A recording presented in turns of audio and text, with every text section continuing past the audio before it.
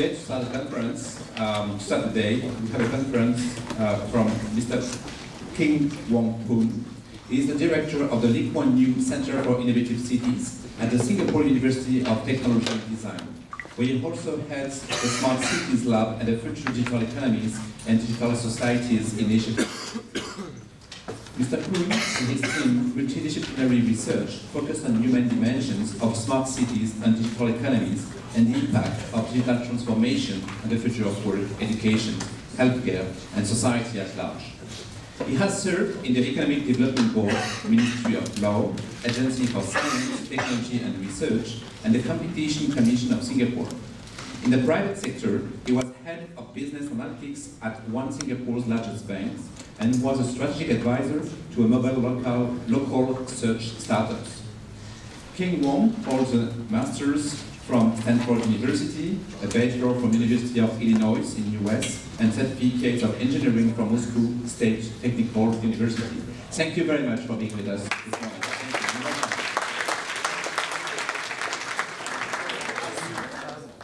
Can I check everyone can hear me? It's not too loud? It's okay, the microphone? All right, okay, let's get started. So I'm Poon King Wang, Director of the Lee Kuan Yew Centre for Innovative Cities. Welcome to Singapore. I understand some of you have been here for a few months and some of you just arrived over the weekend. The topic of my presentation today is living together, and the subtext is really imagining and building a better life together. First, I want to thank you for inviting me. Interestingly, about a year ago, I did come to ESSEC to give another presentation at another class, and somehow that became the first of several interactions with French organizations, including, for example, Live with AI, which is a French-Singapore think tank started by a French expatriate community here. And then I, of course, had a chance to go to Paris twice. One was to Viva Tech, and recently I just went to give another presentation in Smart Nation.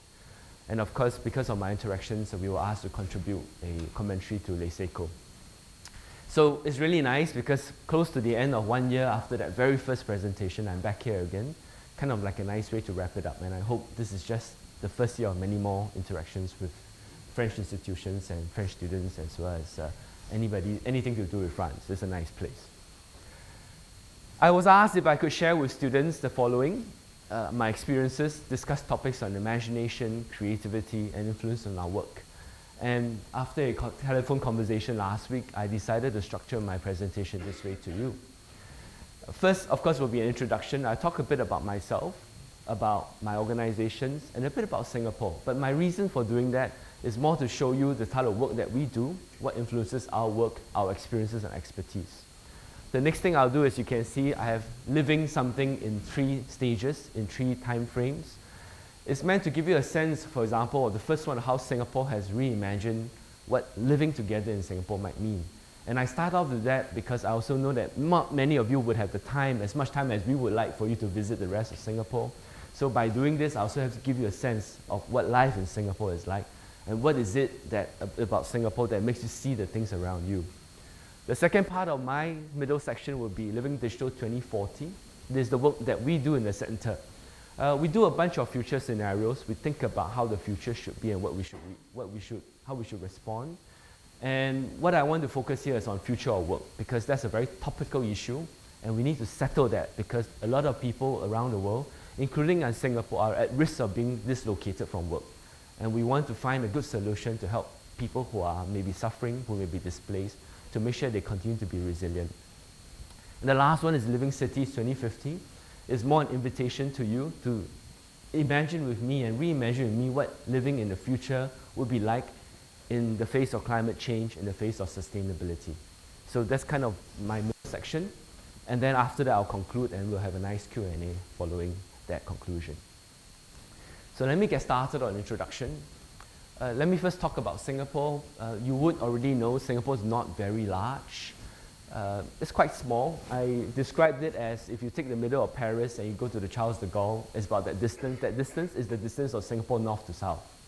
If you go to Charles de Gaulle and come back, right, that's the distance east to west of Singapore. And then it's small, and so one of the interesting things that I noticed is there was a person who worked in Singapore for 3-4 years, and he decided to write a book about Singapore. He's returned to the UK now.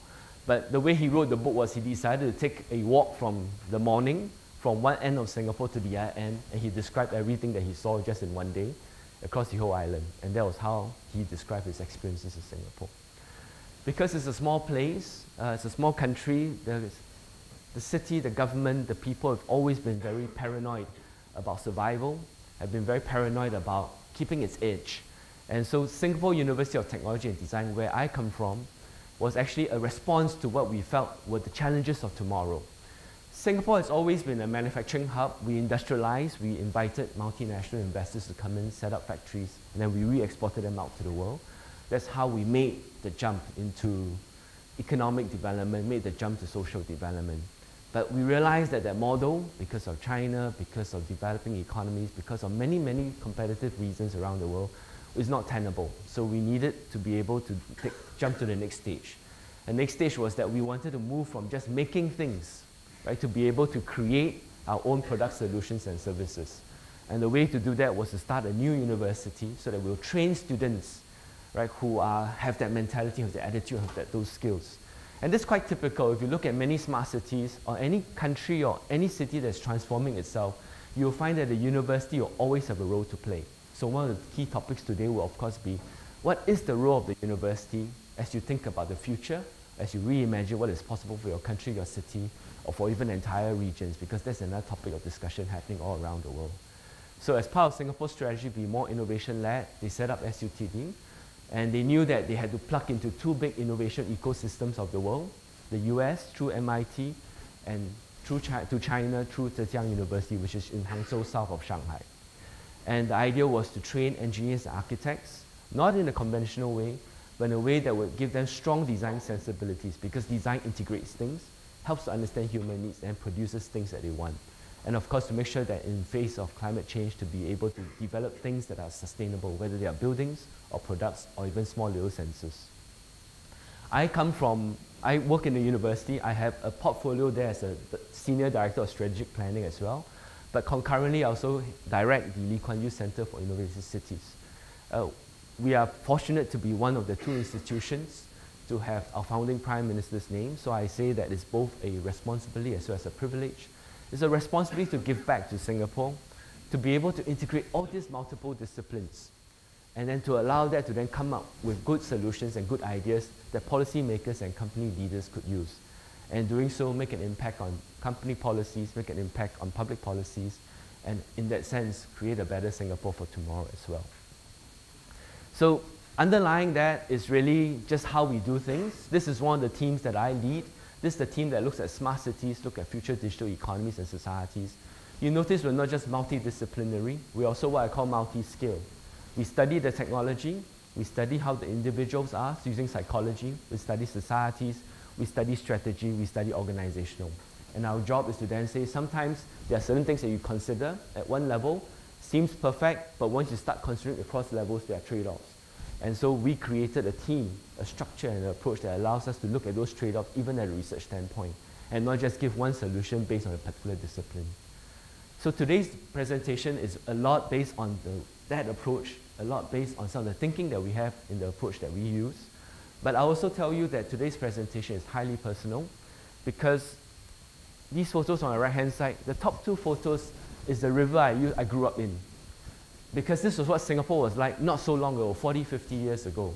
And I grew up in a public housing flat. The river was not cleaned up yet. It was full of trash. And in the picture you see in the middle is when there was a heavy thunderstorm. Because the river that I lived along was connected to the farms up in the north. It's not a very big country, remember. There will be dead animals floating down from the farms that had drowned. Right? And this is the river as it looks today. It's nice enough that on the day when I got the chance to actually go home earlier, I actually sat down for just 5-10 minutes to have a snack and to have a nice drink. So today's presentation is also highly personal because I've personally experienced and lived through what it means to have a life that's better and to live together better as well. So let's jump into the imagination part and how different entities, different groups in Singapore reimagine what life would be like. Let's start with living 1965 to 2019. 1965 is of course when Singapore became independent, so we're very young. Before that, we were a British colony and then part of Malaysia for a while, but that's a history lesson for another day. And what we did was, it was a small country, survival odds were not high, and very little number of resources. We were about 2 million people, hardly a market, if anything, hardly even a large labor workforce. So we had problems, right? And the way Singapore did it was, let's look at solving problems. But because we couldn't just take the solutions from other countries, different size, different context, different environment, we had to reimagine what the solutions might be. And let me just give you 3 examples on this slide. First is, it's a very hot country. Some of you who arrive here for first time from winter will say, it's so nice, it's so warm. Right? But it's a different story if you're living here for the 365 days a year. It becomes humid. And our joke is that everybody says that Singapore has no seasons. Well, I tell you, we do have 4 seasons. It's got hot, hotter, hottest than a shopping mall. Right? When it gets really, really hot, you go to the shopping mall. So, which explains why there's so many shopping malls in Singapore. It's not because you like to shop, we like the air conditioning. And it's a good way to get cheap air conditioning. Right? So we had to do something. Right? Obviously, the joke is we could put a bubble, aircon bubble over Singapore, and then Singapore with air conditioning, but it's not possible. So the next best thing was, let's just decide that if we cannot make Singapore cooler, and it's going to be urbanized, then let's just try to build more greenery in Singapore. So we borrowed ideas, and you know, in Paris, in the UK, and in many cities in Europe, you've got nice parks everywhere. We borrowed the idea. So we've got parks everywhere, and we put trees everywhere. We've got easily 1 million or more trees in Singapore, along the roads and everything. And what that does is it does bring down the temperature a little bit. And the latest evolution of the idea is that we're not just a garden city, but we're in a city in a garden. And that's kind of a nice idea. To show you how serious the government was, they started thinking about it in the 1960s. And the joke was that, you know, our second Prime Minister wrote once that said that they must be the only cabinet in the world that has to read a report about flowers, greenery, trees, and flora and fauna in the cabinet meeting. And that was how seriously they took this. Right? So how to keep a tropical city-state cool? You turn it into a city in a garden. Then how do you find land? We don't have a lot of space. We had places where we dump the trash and so on. But you know, it's just a terrible waste of a space. So after we decided that we would clear the landfill, we had to make the landfill usable. And so what they did was spend about 10, 15 years rehabilitating the land using biological re-intermediation. And now what you see is that you've got now people walking over to what was formerly a landfill to enjoy as a park. Right? And you know, if it's any indication, you've got wedding couples even walking over to a former wasteland to take wedding photos. That's not bad. And lastly is we had a water problem. When we were asked to leave, when we became independent, we were asked to leave Malaysia. Most of our water came from Malaysia, you know, pipe down the water and so on. And to kind of put us in our place. So water is a geopolitical problem as well for us. To kind of keep us in our place, the Malaysian government said, you know, if you don't behave as our little country in the neighborhood, we'll just turn off the taps. Right? So it was an existential problem, it was a political problem, it was a geopolitical issue, and it was a survival issue. And so we said, what do? Right? We didn't have enough water, and we decided, fortunately for Singapore, we're in the center of the equator where there's many tropical storms. We calculated that if you collect every single drop of water that landed in Singapore's ground, you had enough water to meet both consumption as well as industry needs. And so they put in place a 100-year plan to actually make sure that all the waterways, all the water that falls to the ground would then go into our reservoirs. And that effort to clean up the rivers, remember the photos I showed you earlier? To clean up the rivers, to put the sewage systems together, to put the waterways together so that all the water will flow into the reservoirs, right, has been a long-term effort. And we are about 70 to 80% supplying our own needs now. Chances are in another 30 to 40 years, we'll be 100% self-sufficient. Not just by collecting water, but by desalination as well, recycling water, and lastly, if need be, we can still get some water from Malaysia. And the idea was to just collect every single drop of water. And the joke here is that the Ministry of Defense, the Singapore Armed Forces, decided that one day to try to save money by collecting rainwater to wash their military vehicles. The Public Utilities Board, which is the board in charge of the water, sent them a note to say that stop it. Any water that falls in Singapore belongs to the Public Utilities Board. Stop it or else I'll fine you. So this must be one of the few cases in the world where the water authority is more powerful than the military. Right? So this tells you how serious we are about the water issue. But all these things are really about just how we solve problems and how we reimagine what is possible. And I give them today not as a history lesson or not as a case study, but to say that what we are doing today also has some resonance with how we could solve problems, not just in Singapore, but potentially for other places around the world. A good example is that beyond just the solution, we are also making sure that people live better. So for example, everyone loves the parks. Now you try to take away a park, people will write into the ministers and tell you, please don't do that. And they'll go into social media and complain, right? People are helping to conserve water, and I've talked about how even wedding couples are going over to the wasteland, so it must be Insta-worthy. Another good example is actually housing. Many cities and many countries around the world are now worried about providing affordable housing for those who are not in the top income bracket. So for the middle class, for young people moving to cities, for young people working.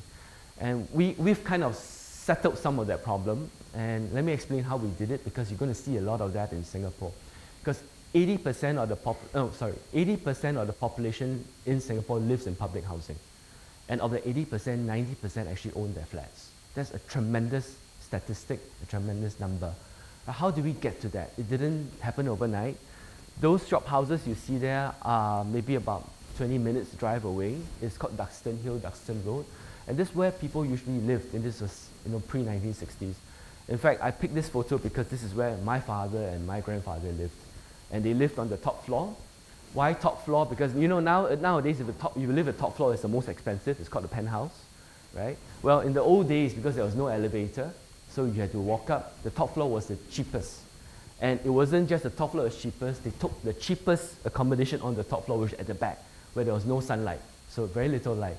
And my father tells me stories when I was growing up, probably to scare me, right? Tell me how lucky I am, that when he slept on the floor, and in the middle of the night, they could feel rats running over their feet as they slept on the floor at night. So this was what most people lived in.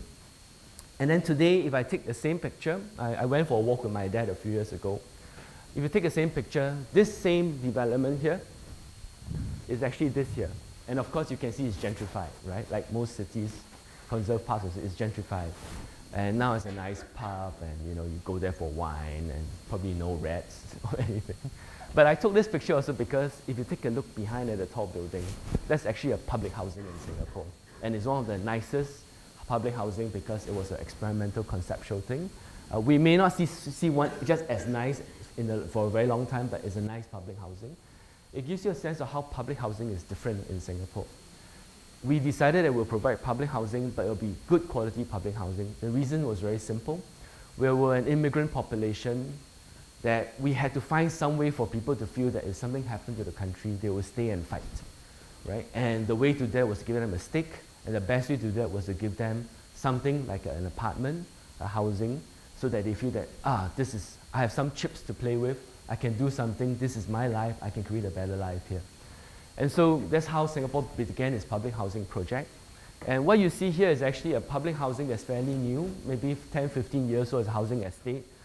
And if I were to tell you that one of them is public housing and one of them is private housing, you can probably make a quick guess which is private housing and which is public housing. But you can also see that it's not a big difference, right? And if you want to know, this is actually private housing, this is public housing.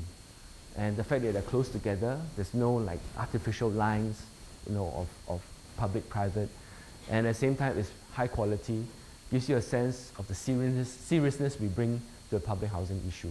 And I think that's something else to think about as we think about how we reimagine how to provide good stuff for people in the population in the city. Now, I've just shown you pictures and buildings, right? And you go like, oh no, another pictures and buildings. I feel like an academic tourist, right? So what I want to do is, don't just listen to me, listen to this video. Two Japanese who are working here suddenly got interested in what was public housing like in Singapore, and they went around to do almost like ethnographic anthropological study of public housing in Singapore. And the local newspapers picked it up and created this video. So I'll just let these two Japanese tell you about how they got to living in public housing and what they saw in public housing.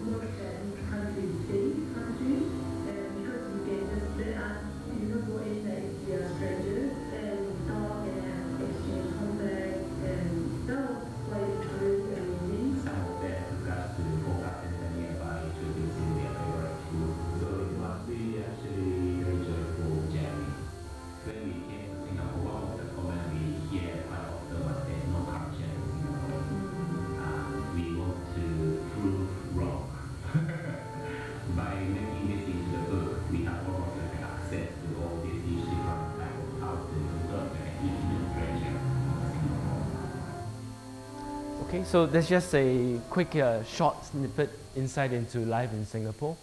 And the idea behind that was that we provide good quality environment, good housing, the financing to go with it, but inside the flat, you can do whatever you want, right? And that's where the cultural part comes in. So this is a nice photo of one of the blocks of flats, and you can see it's just different in many ways. And just to wrap up this section about living 1965 to 2019 today, I think what the experiences and what you could take away could just be that, you know, we had constraints, severe constraints. And what we did was use the imagination, use a bit of technology, use policy to overcome them. And in doing so, you just make lives better for everybody. Okay, so that's living 1965 to 2019. Then we go to Living Digital 2040, which touches directly on the work that we have been working on, and we're trying to move the needle a little bit in the conversation about our future. The problem with a lot of discussions about our future is you get what I call buzzword bingo, right? You go for a presentation, and you know, you can probably, I can bet with you, you know, 60% of presentations you hear about the future will have 60% of these words. And I used to joke with the audience, and you can do this too, you can take a picture of this. If I say any of these words more than 3 times, right, just jump up and say bingo, and I'll give you a present or something, right? So that's the problem, right? It's just full of buzzwords, and you know, it's just not very helpful. At the same time, there are people who make projections about the future, in this case about future of work. And what the MIT Tech Review did about a year ago was they went to look at all the reports there are about future of work. And then they say, okay, some will say jobs will be created, and some will say jobs will be destroyed. And then some will say it will happen in 10 years and happen in 5 years. And the conclusion of the MIT Technology Review report was that there are as many predictions as there are experts, and the problem is that predictions are all over the place. So again, not very helpful. So simply because what is out there is important for getting the awareness up, for understanding the issues, but the reality is for many public policy people, for company strategists, for business people, you need to know what to do next. And so that is why we embarked on this project that we started about 4 years ago. And the first outcome of that project was a book called Living Digital 2040, just published last year. It's gotten a bit of interesting traction because we actually have a Korean publisher who wants to publish it, look into publishing it. But it was funded largely by the National Research Foundation, the Singapore government. The idea was, can we ask ourselves, move beyond the buzzwords, move beyond the projections, ask what actually we could do. And so the rest of my presentation in this section will touch on some of our findings in the future of work, and I've combined it with some of our more recent understanding from 2 other programs which I lead, which is the Smart Cities Lab, as well as the Future Digital Economies and Digital Societies. So first off, what we did was we created a bunch of scenarios. We wanted to say, what are the different segments of people that will be affected? And so, of course, you have the people on the top right-hand side who do very well, the roaring revolutions. There'll be some who won't do so well, do not do as well, but they still do okay, right? Just chuck along, but life will be all right. Then there'll be some who will just really slip into the bottom of the pit, and they won't be able to recover. And then on the top left-hand side, you have people who will struggle. Right? The question then is, can we have moved more people from this side all the way to this side? And the question is, how do you do that? And if you want, as we presented these scenarios to different people, some of those we presented said that this seems to reflect different segments in society. This might be the middle class, this might be the elites, these are the people who are low income, poor, and these are the ones who are slipping out of middle class. At the same time, some others say, actually, I think you are talking about different countries or cities. And then another person even said, I think you're talking about different stages of development. So it's useful because think about whether it's individuals, countries, cities, how do we move them from this side to this side? And a clue to what we could do comes in this other report that we actually saw. And it's nice because it validates what we do. The World Economic Forum published a report on the future of jobs in 2016. They also published one last year.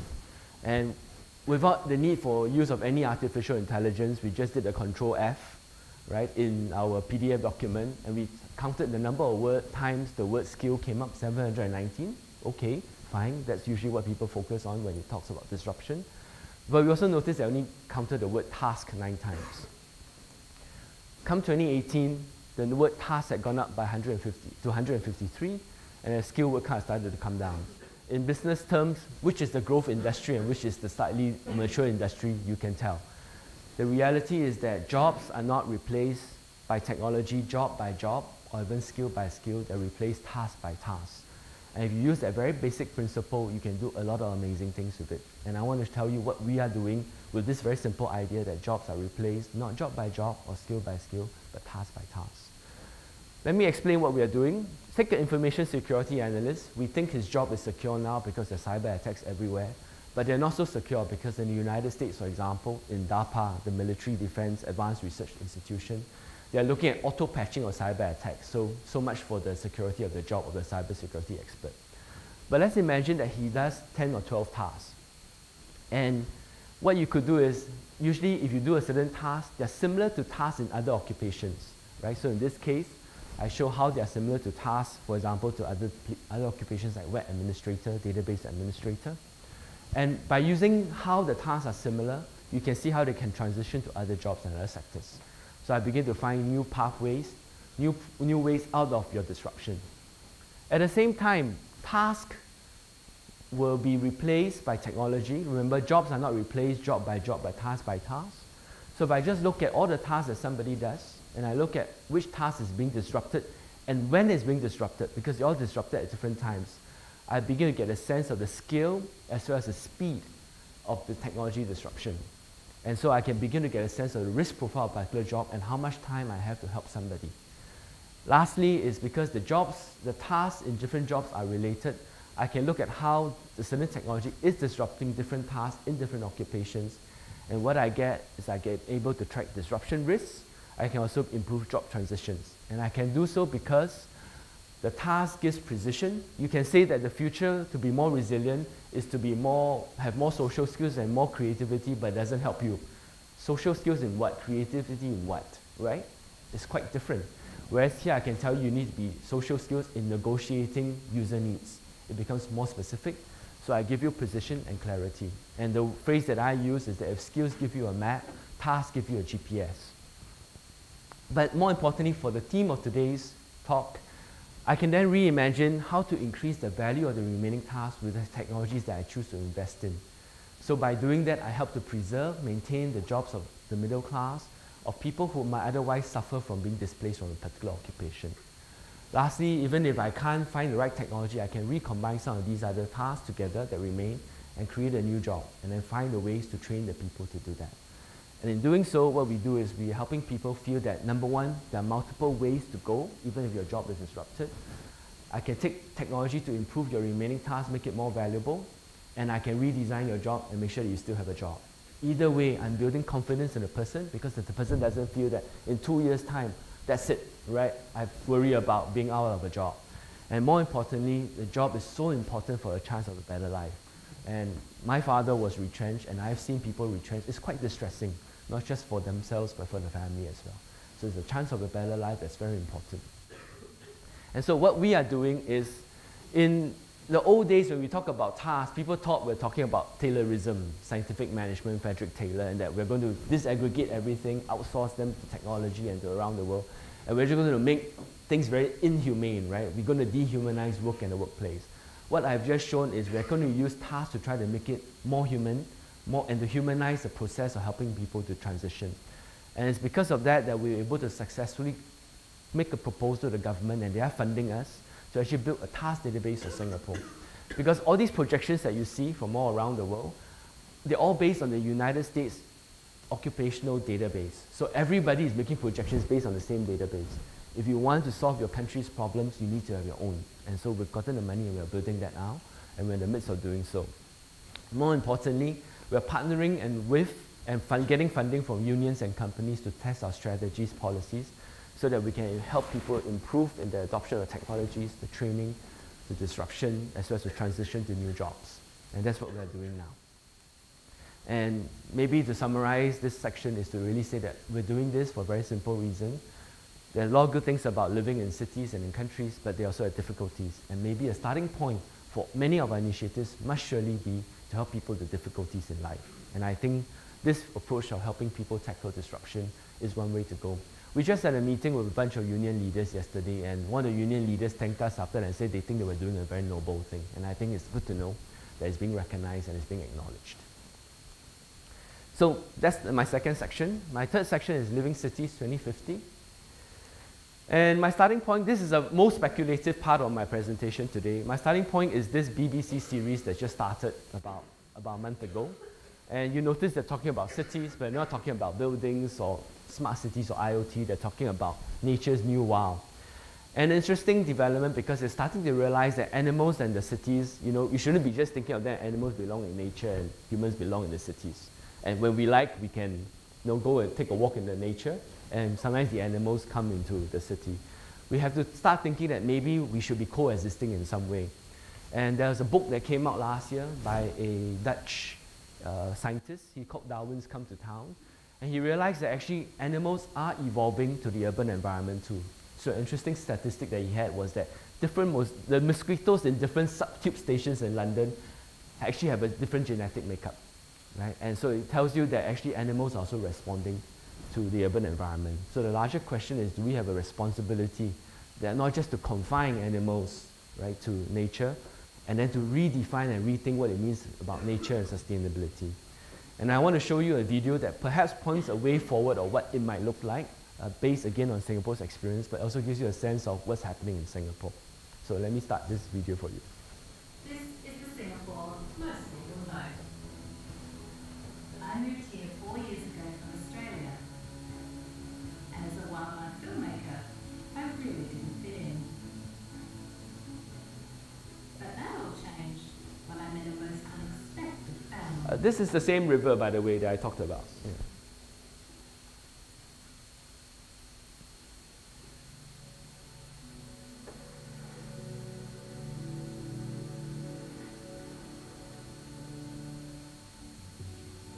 These are Singapore's smooth-coated otters.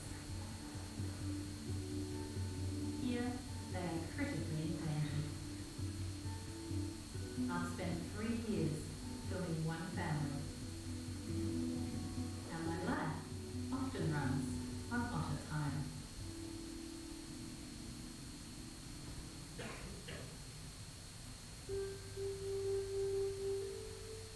It's an early start for all of us. In an otter's world, Mum is in charge. She gets the kids moving. Dad also helps out. Everyone is hungry. It's breakfast time. Otters are some of the best fish hunters in the world. And the city bay is full of food. Lucky for them, as each member of this family needs to eat around a kilogram of fish a day. With full tummies, it's back on land and time for some fun. Otters love to play together and are curious about everything.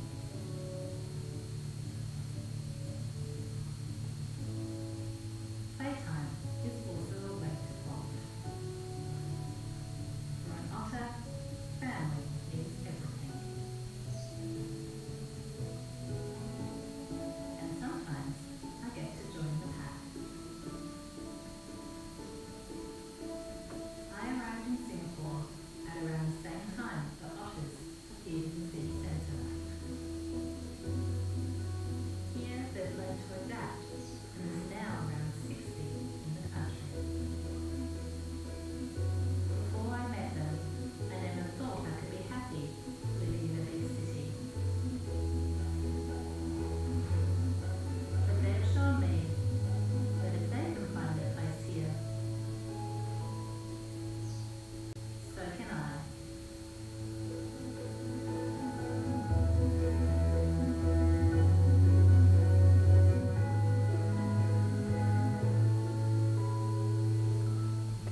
So this was possible because the otters had disappeared from Singapore. We cleaned up the waterways, cleaned up the environment, and they came back. But more importantly, the ones that came back seemed to have a new relationship with the urban environment. And it's possible not just because the environment was clean, but because of the active efforts of different organizations and civic communities in Singapore. So there's a group called Otter Watch. What they did was, it's really a partnership between the academics, scientists, the government agencies, as well as just normal volunteers, individuals, public citizens, helping to make sure that the otters, even though they're endangered, were safe. And how do I know they're serious about the work? Not just by reading newspapers, but one day I was cycling. On the weekends, I cycle around one of our park connectors, and I saw an otter run across the bridge, and I just went to take a look. And then a volunteer walked up to me and said, would you mind, I know you saw the otters go into their little home, would you mind not telling anybody that you saw them there? And I said, oh, why so? He said, because there are bad people around, we're trying to protect the otters. So it's interesting, right? You have people who are just through WhatsApp finding ways, right, to patrol the waterways, to patrol the areas and the homes that these animals live in, and to just try to make it safe, while trying to understand what is the natural thing to do so they don't interfere unnecessarily. So it becomes an interesting example. How is it that we can actually work closely together in the city and the country to try to keep nature and to keep nature the way it is and to protect the animals? And because of some of the work that we did, not because of a top-down policy, but because of bottoms-up initiative, the international scientific community has said that maybe we're a role model for how otters and animals and human beings can exist. And these scientists are interesting because some of them actually said that they've been studying otters for 30, 40 years. And the closest they ever got to an otter was actually in Singapore. Right? Before that, they had to look at it from afar through binocular lenses and so on. But Singapore is not perfect. You know, we've got our challenges too. We continue to have many debates about how much of our nature to preserve. And I wonder on the left-hand side whether that is a conversation that will ever settle. But at the same time, it also means that maybe we're not talking about this in an important way enough. So maybe we need to start thinking about the relationship between urban nature and wild and understand that they all meld together. And I know some of you are wondering, why do I have this photo on the right-hand side? Right? And the reason is very simple. It's an example of how we come together in a different way. These two couples, this couple actually came to Singapore because they read about the otters. So they contacted one of the volunteers and said, could you bring us to see the otters so that we can see them? Now, they came over. The guy here had decided quietly and secretly that he would propose to the girlfriend when they were here, when they saw the otters. And so they did. They saw the otters. He went on his knees. And in one of the most interesting episodes ever, the otters saw what was going on and came out and went to witness the proposal to the girlfriend. Right? So maybe what I'm trying to say here is a small little anecdotal thing, a humorous thing. But maybe what we can do is we can reimagine what living means in a living city. Okay? So let me conclude. In my first trip to Paris last year, I was at the airport a bit earlier and I picked up an airport magazine. There was a very nice little sketch at the back. And it reminded me that maybe all the work that I'm doing in Singapore and technology is really about the art of living. And I hope I've demonstrated that to you today through 3 types of imagination. Right? In 65 to 2019, using Singapore as an example, it was about solving problems, whether it's housing, water, greening, environment, etc. It was really about overcoming constraints for the country, but largely to improve lives for people. The work that I do, Living Digital 2040, is really about taking task and old approach and giving it a new flavor, and taking something that used to disrupt people's lives to actually make people's lives better. So a CEO of a company actually told me that I sound like I'm trying to disrupt disruption, and that's not a bad way to think about it. But my personal motivation is really to help people tackle life's difficulties. And lastly, the most speculative bit of my presentation, Living Cities 2050, is really that maybe we need to rethink our relationship with a lot of things around us, especially nature, greenery, the wild. And maybe we can reimagine what living together, the together actually means, and what the living actually means. In closing, I just want to encourage you to do this. I think most of you are going to go on to business careers and public policy and so on. You're going to be talking about strategies, forces, trends, development, big ideas, big words, right? Some of you might even be contributing to the buzzwords. I just want to remind you that after you graduate, please remember that at the end of every buzzword are people's lives with aspirations and ambitions, and we should try our very best to make sure that we meet those needs and to make lives better for everybody. And with that, I end my presentation. I think we still have a bit of time for Q&A.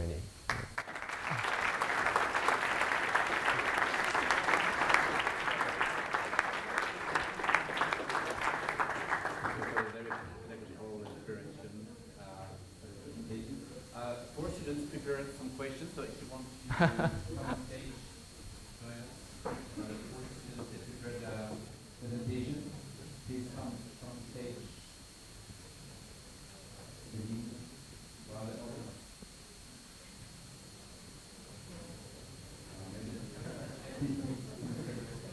Come, come.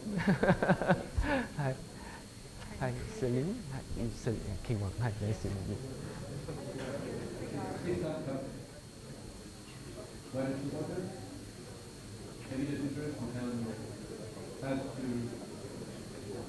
Hi.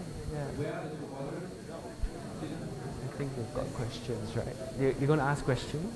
Yeah, I should pass them my mic.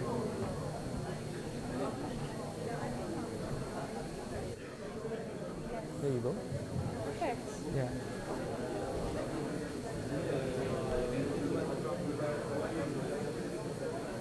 Hi. Hi. It was a great talk. Thank you so much. Thank you. Thank you. My pleasure. Yeah. Hi.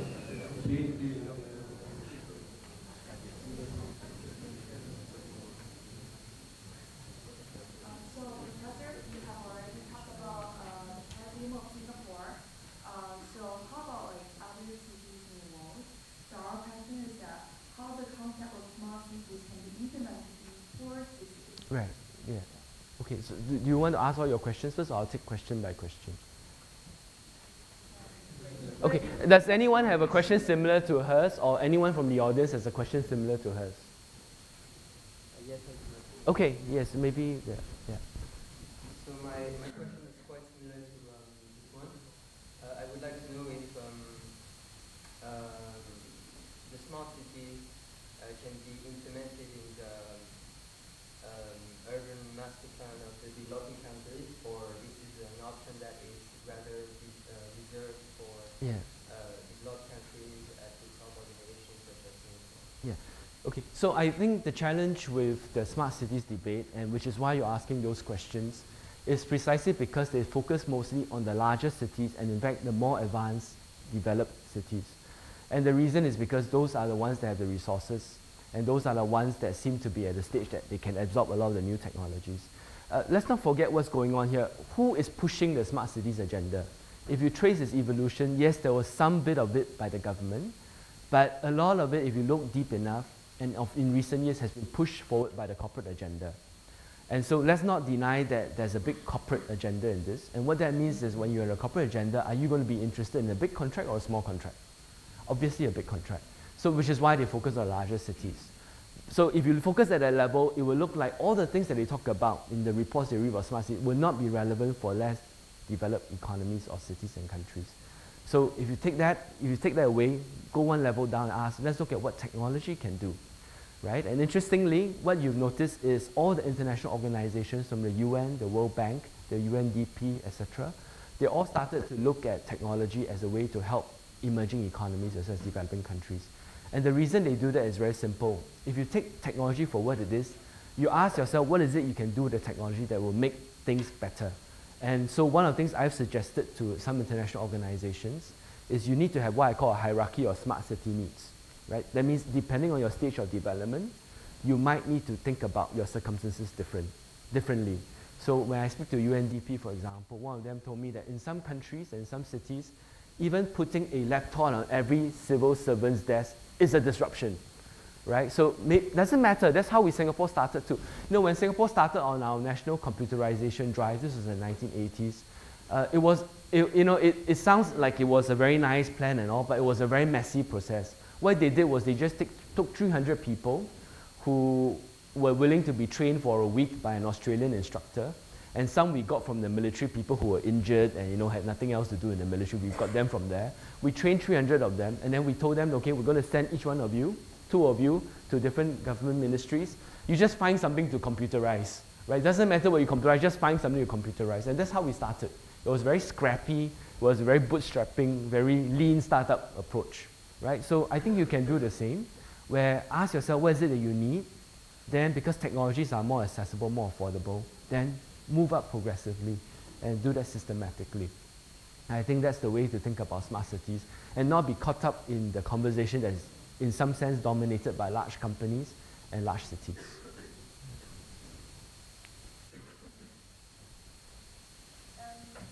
So what one of the people in our group wants to know is, do you think people will be happier in a smart city? So we're talking about animals, reorganizing, and so on and so forth. And if that's helpful.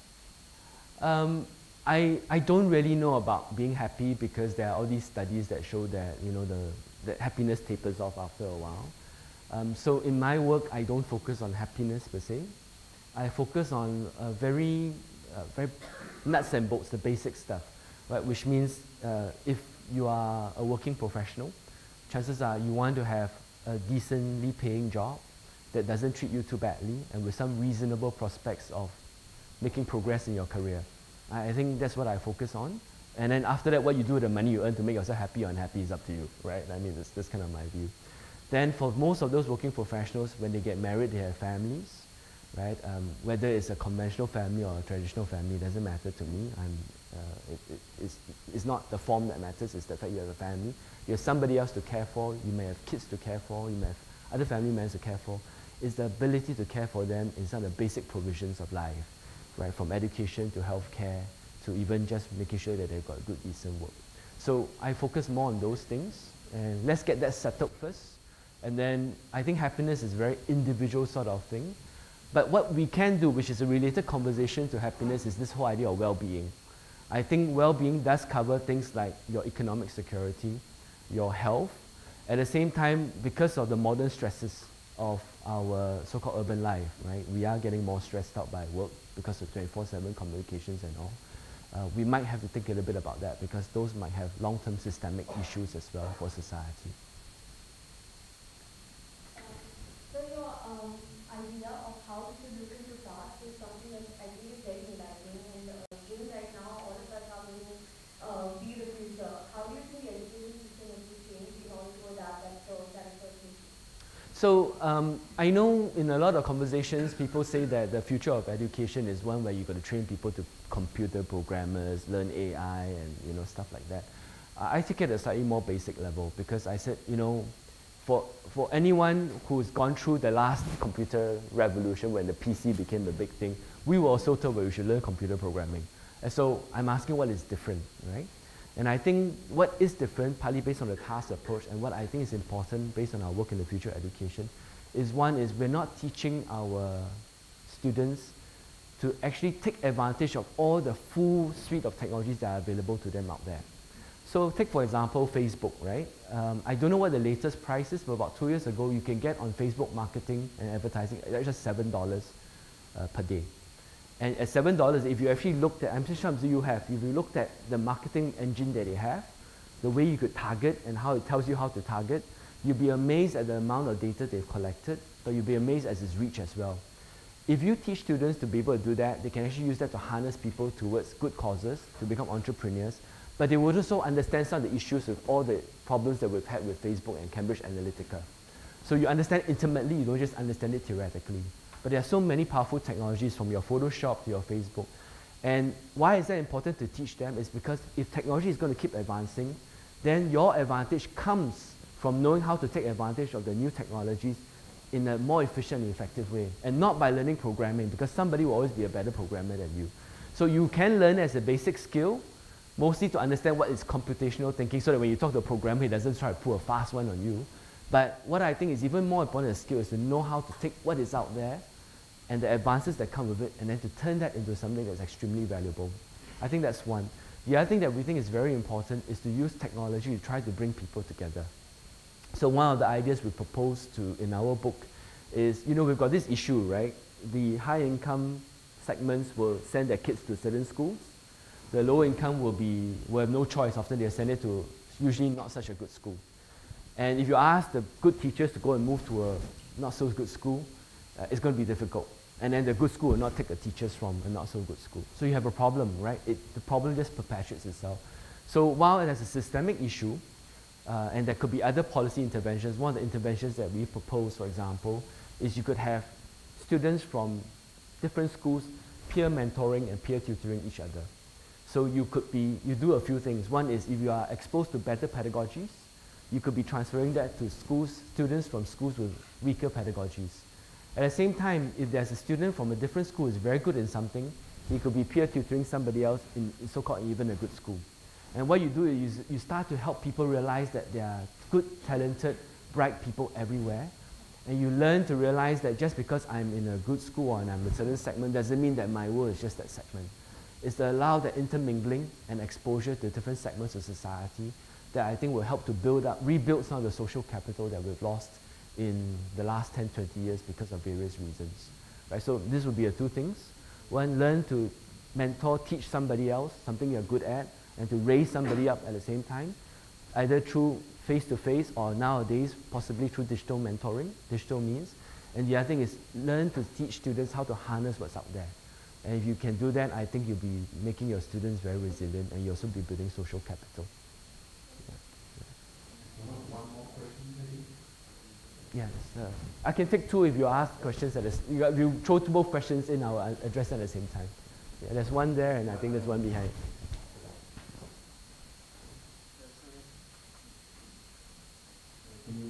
Yes, I can. You see the news that there was an increasing gap between people living in cities Yes. and people living in the countryside. Yeah. In France, you see that in the UK, in the case of in the US. Yeah. So maybe it's not the case in Singapore, but you Oh. might have an idea. It is, it is. But how, like, connecting those two different worlds and how it can Yeah. in the future. Yeah, okay, maybe I'll take the other question too, and then I'll address, but it is happening in Singapore, and explain why in a short while.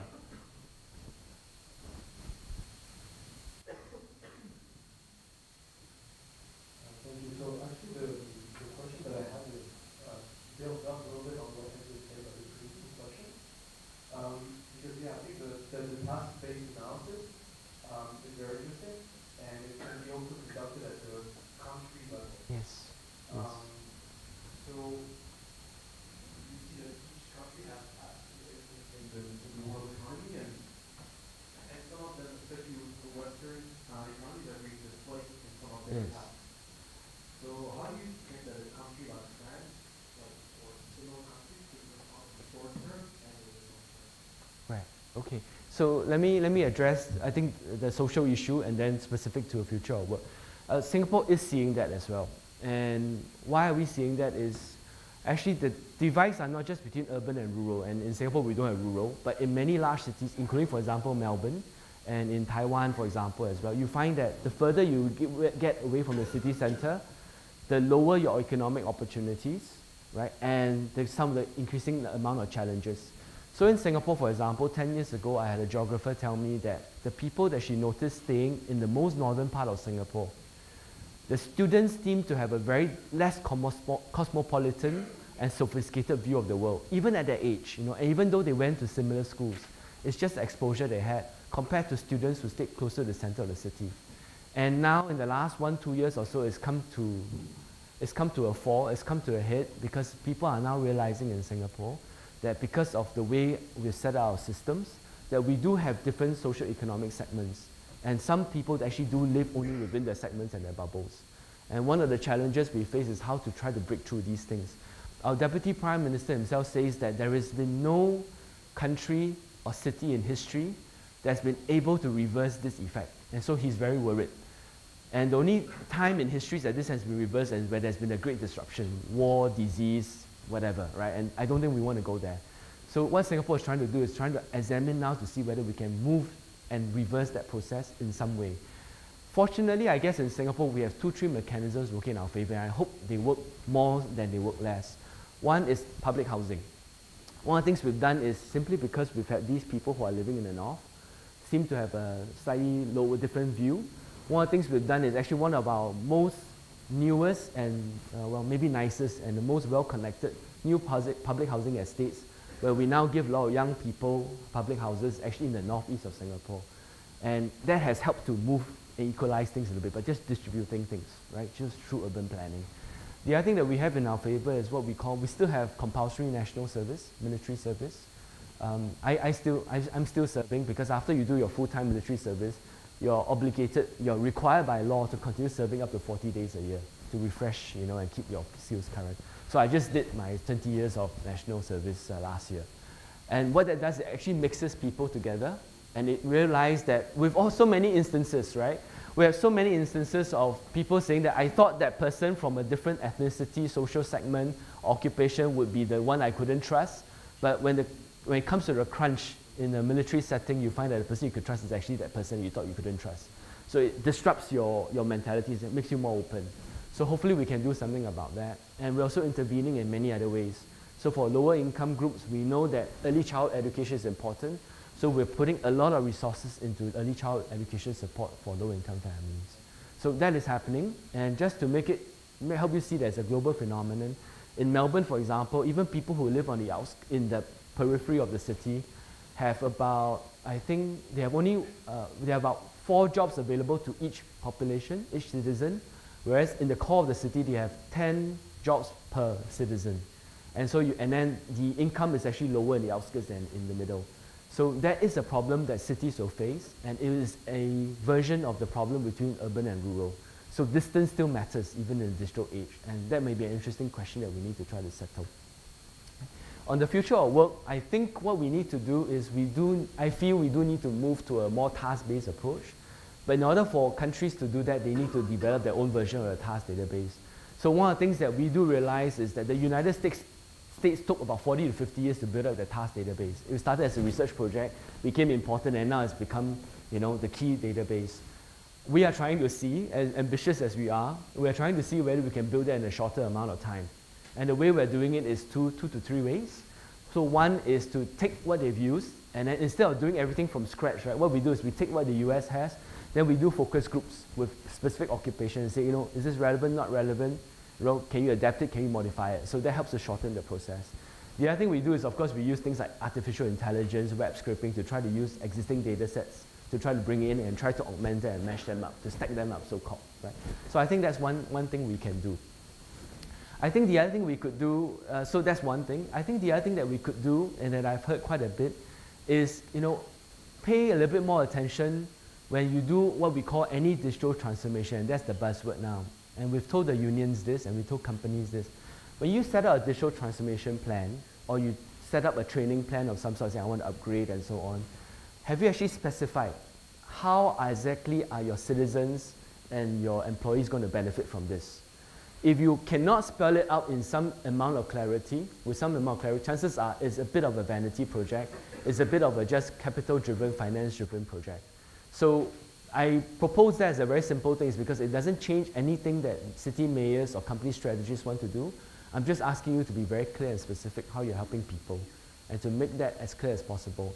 And the benefit of this is if you make that clear, chances are you get more buy-in for your change management, whether it's at the country level or the company level, and you're going to move along much more quickly, right? So spend the extra 1-2 months thinking about it, you might speed up 3-4 months in return. So it's not an unproductive exercise, at the same time it's not a costly exercise. So do the two, invest in the database, think about how to help people, but at the same time start developing the ways to help people, to make it clear to people how they should be benefiting. Thank you. Thank you very much for the Okay, thank you.